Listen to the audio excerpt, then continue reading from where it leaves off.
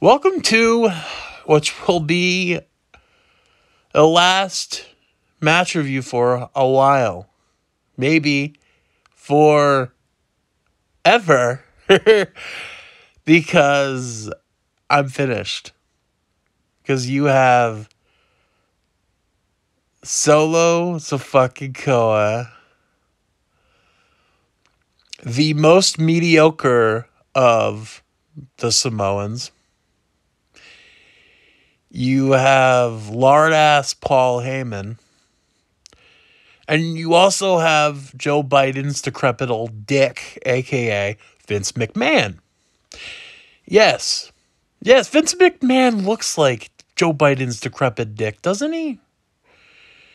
Yeah, Vince McMahon is back.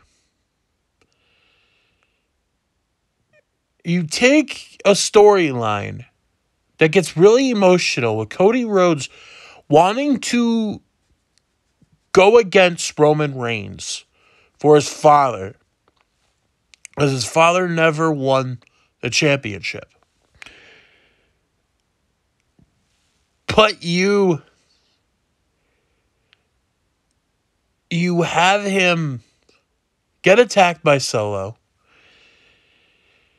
Roman retains with his tribal chief bullshit nonsense. Oh yeah, and for Polana, can you shut the fuck up? I hate with it if it's Logan Paul, Kevin Owens, Edge, Drew McIntyre. I fucking hate. You didn't really deserve the win, but you got so. It's the same fucking. The amount of energy, the amount of atmosphere, fuck you. It's annoying. I swear I'm going to hear this the same, and Wrestling with Regret is the same thing. It's the amount of it's hearing the same shit. It's on like fucking repeat. Fuck Roman Reigns. He was always a fucking. Now you're matching him with Bruno Sammartino and Bob Backlund. Really? He was never a good wrestler to begin with. He was always and I'm sorry, I'm not sorry. He was always the mediocre of the Shield. Seth Rollins ran that fucking group.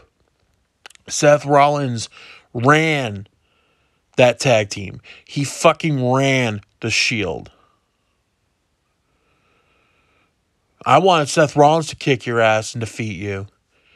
But no, you had fucking Logan Paul had to ruin that bullshit. Fucking ridiculous.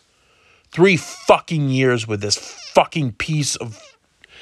Again, there's nothing with Roman Reigns is a piece of shit character. Joe Anahi is a great person. But enough is enough, Triple H. Enough is enough, Nikki Khan.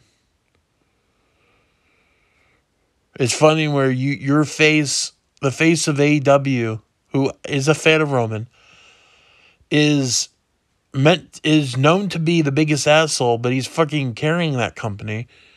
Roman, I'm sorry. I don't see it. Yeah, he's carrying the company. Everyone's saying he's carrying the company. I don't see it. He's boring. I don't like him. Big Dog was fine, but he was always mediocre. Isn't this the same guy who's the reason Survivor Series they got that everyone got their asses kicked in Survivor Series or the fucking bid or whatever?